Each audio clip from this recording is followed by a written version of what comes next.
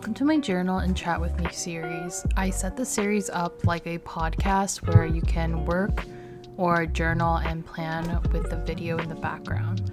If you want to, feel free to mute me and play your own music, or just watch in silence if that's more of your thing.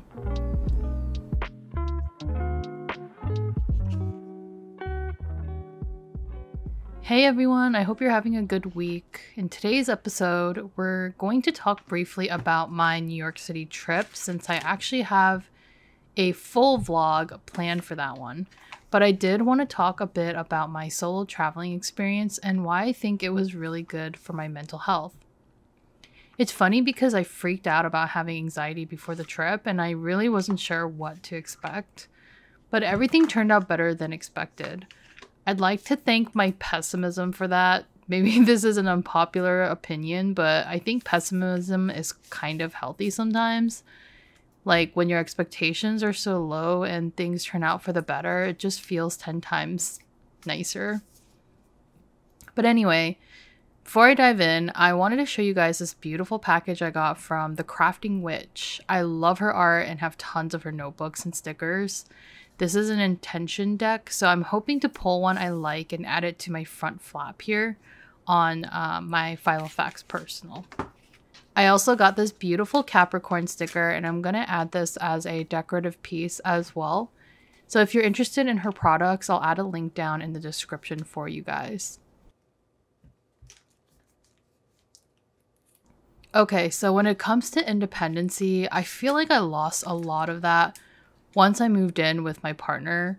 I've been with him for 4 years now, and I definitely leaned a lot on him to be my emotional support person. And especially when he had met me, I was really at the height of my anxiety disorder, and he helped me cope with a lot of that. It was really, really bad at one point. Like, I actually took 3 months off from my previous job just because it was so hard to deal with, and I could barely function like a normal person. So when you go through any kind of trauma and you lean a lot on a person, it really becomes hard to do anything without them. I've always been a pretty independent person, even in past relationships. I was always the type to need my personal space and would like my alone time. But with my current partner, I felt like he was the kind of person who would rather spend time around me than ever really need alone time. I don't necessarily think he's not an independent person, because he definitely is, but because of how I am and because of my struggles, I think he just naturally took on sort of like this inadvertently caretaker role. And in a sense, he kind of coddled me. I don't want to say coddled as a bad thing here, but he was just always there for me. And in the past, I didn't really feel like that with my partners. I think past partners really did not understand my anxiety, so their way of letting me cope with it was just like kind of letting me deal with it on my own, I guess.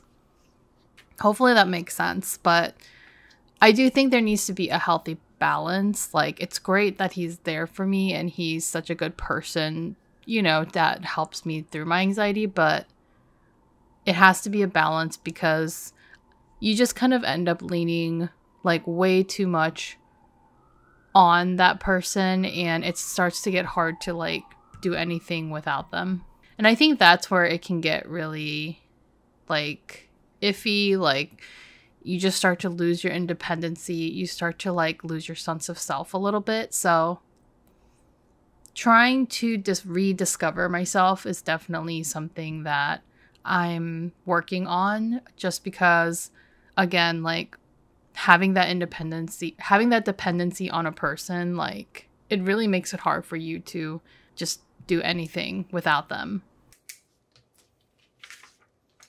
This solo trip to New York City really gave me back that sense of independency that I haven't felt in so long. Like, it's weird because I've always traveled back to LA for like weeks at a time, and I didn't really feel like that anxious about it, but I suppose that's because LA is my home.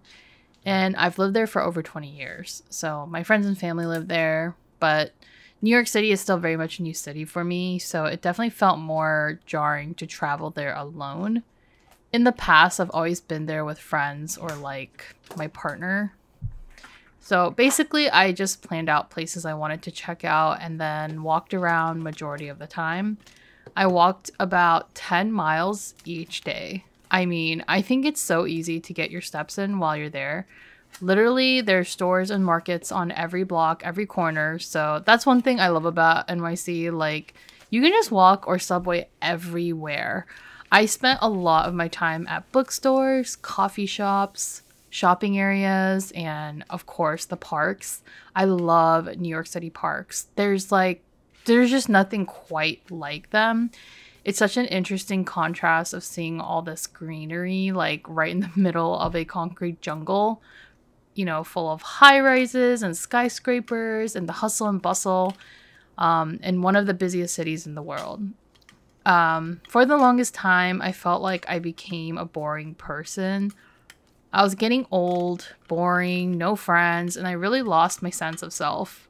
But being alone by myself in a city that's full of people from all kinds of backgrounds made me feel sort of seen.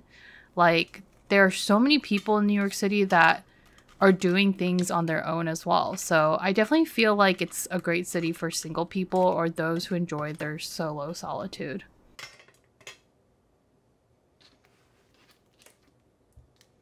So we're going to pivot a bit and talk about impulsive spending or impulsive shopping addiction, and how it's related with ADHD, and also just like how to cope with some of that and like coping with debt. Of course, I knew that going to New York City would mean I was gonna do some financial damage. I had planned this like way before the trip even happened. So, I mean, it was impulsive. It was like half impulsive, but also like I just love shopping. So, quick background story. In the beginning of 2023, I had about 25K in credit card debt. It was really bad. Impulsive spending and shopping addictions are pretty prevalent in those who have ADHD. For those who aren't ADHD but have the same problem, a lot of times it has to do with filling a void of some sort, like feeling like things can fulfill you because something else is lacking in your personal life, like that kind of thing. Sometimes it's just a case of having too much disposable income and the desire to look a certain way or impress society in some way. There's so many reasons why people have this problem, and for me it's the hyperfixation. And just in case you're not diagnosed but suspected you may, like maybe you have always suspected you had ADHD, hyperfixation is a huge sign. Basically, hyperfixation is what it sounds like. It's when you get super focused on the idea of something and you really cannot walk away from it until you bring that idea into fruition or purchase the thing or do the thing. It's kind of like how dogs are with treats, or if they see something, they will sit there and stare until they get a piece of your dinner or get the treat. Most people are able to control that intrusion of thought. But with ADHD, it's almost impossible. For me, if I obsess about a bag, for example, I will not be able to concentrate on anything until I get it. Like, nothing.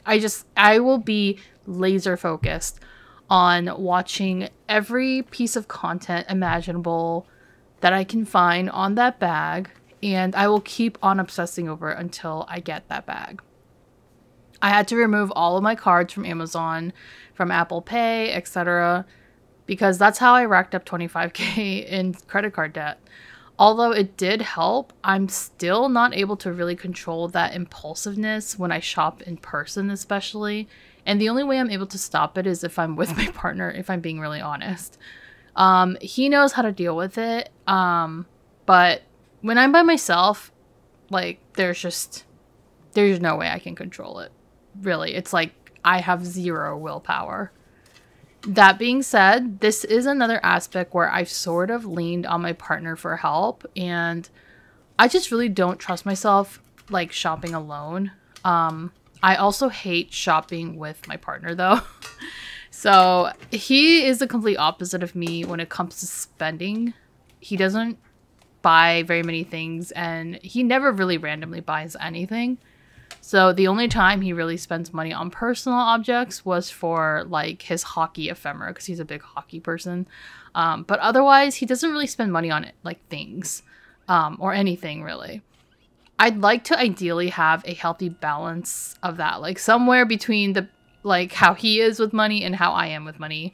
I don't want to buy like so many things anymore, but I also don't want to be that minimalistic. You know, I am working my ass off. Like I want to reap some of the benefits of working this corporate job, and you know, just I think it's healthy to buy some things and enjoy some things. You only have one life, right? But it has to be a healthy balance. It's always about a balance. So I am happy to share that I have since paid off my 25K credit card debt. There's really no magic formula or get rich scheme used to do this. I'm not gonna sell you a seminar or a course on how I got rid of my credit card debt in less than a year. But I simply just worked my ass off. I mean, really, I worked a lot. I worked on weekends. I was freelancing in 2023, and I just took on every client I possibly could. I reduced the clutter in my apartment, sold a bunch of stuff, and rarely went out to eat. It took me a little under a year to pay it all off. And actually, and I'd like to think I make average income like on a normal basis. Like I feel like I make an average amount. And I just worked so many extra like hours, so many extra clients, so many like just like so many added things that for a moment I really felt like I was rich, and then I had to pay off all of my credit card debt. So yeah, I mean, it's just one of those things you have to ask yourself, like, are these things like truly worth it? I absolutely love handbags and other leather goods like journals and all that. I love all of these like hobbies that I'm into, but sometimes I have to step back and ask if it's just worth it to go back into that debt. And the answer is no, it's never worth to rack up credit card debt. It's so stressful, and then you feel like you work really hard and all that money just goes down the drain. But in reality, you know, that money it was never like free. Like when I buy something with my credit card, I know that it feels like it's free at the moment, but it's not. I know I have to pay it back. So you just don't really mentally feel the reward like center of your brain doesn't really go off when you have to pay off a credit card debt, even though technically you are paying off for what you bought, right? But it's just like the reward center of your brain doesn't see it that way. It sees it as like you're just throwing down money down the drain, which kind of sucks, but that's exactly why being in credit card debt is not great for your mental. It's not good for your actual money. Like you have to pay fees, you have to pay interest. So definitely credit card debt is just not worth it. It's so much more like rewarding if you just buy something with cash that you saved up or extra cash that you worked for. It's just so much more rewarding that way. So that's a life lesson I've learned from racking up 25K credit card debt, because 25K is like crazy. So yeah, I would like to think on average, I do make just like a normal income, like middle class, I guess. I've actually had some friends ask me how I was able to afford my Dior bags. And for the bags, how I afford them is a little bit different.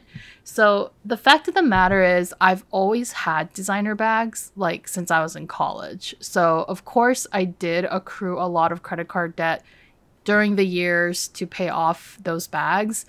But I was also making average to low income back then. So really just very, very bad financial decisions and habits. Now, even though I still struggle with that, I have a much more healthy way of going about it. At least I think it's a healthier way of going about it. So for one, like I said, credit card debt is a big fat no-no. Like I just remember the amount of stress I was stressing out about my credit karma, like credit score being in the like absolute, just being in absolute shambles. Like it just stressed me out. Like so many things stress me out about being in credit card debt. It is never ever worth it. So that's one thing. And I went from using maybe 5 to 7 different cards because I opened up a bunch of credit cards because I never had a good credit score since I was always using my, like maxing my cards. And so none of my cards had a like very big balance. Like most cards only had like $800 to $1,000 for a credit limit. So I had like 5 to 7 different cards. And now I only use 2. So one is for airline miles since I travel frequently, especially back to California. And the other is cashback on groceries. So it's kind of like a groceries and food only card. I still use my cards to pay for everything, but now I just pay it off by the end of each month. I absolutely refuse to get into debt again. Like I cannot stress this enough. Since I have always had designer things though, I will say that yes, it was really stupid to get into credit card debt, but I have since I have paid it off now. And I'm constantly rotating out my bags.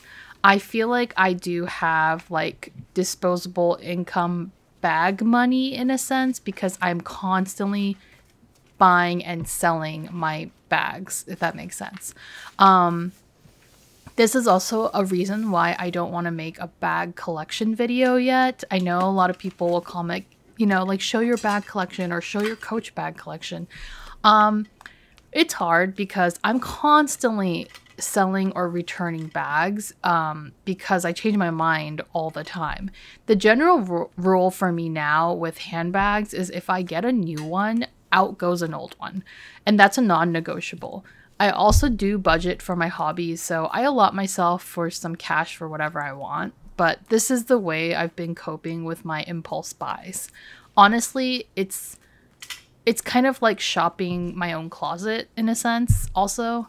So for those of you who follow my bag videos and community updates about handbags or whatever, just know when I get a brand new bag, something else had to go to compensate. So that is really why I can't do a collection video. I feel like it's changing so often.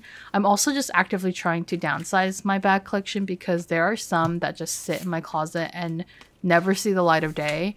And if something doesn't work for me, I don't really have a heart if something doesn't work for me, I don't really have a hard time letting it go. And I'd like to thank my ADHD for that. If there's a silver lining to it, it's definitely that.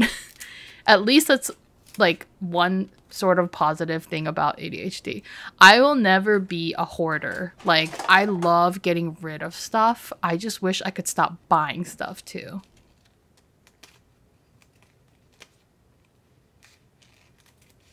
So yeah, I mean, I have made some top 5 videos and stuff like that.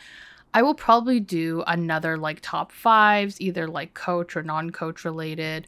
I will probably show some collection pieces. Like I am thinking of doing a video for like Coach bags or other brands.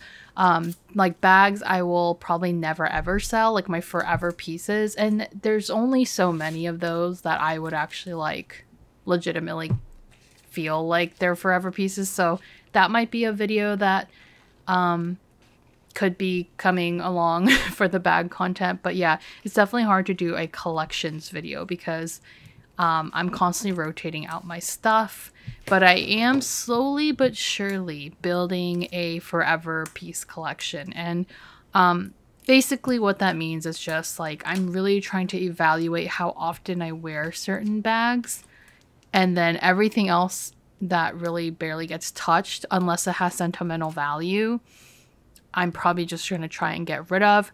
I would, like in an ideal world, I would like to downsize my collection to about 10 bags. And I say that reluctantly because right now I have like over 30 So having 10 bags would definitely be a challenge of all challenges for me. However, I really am kind of looking for quality over quantity now.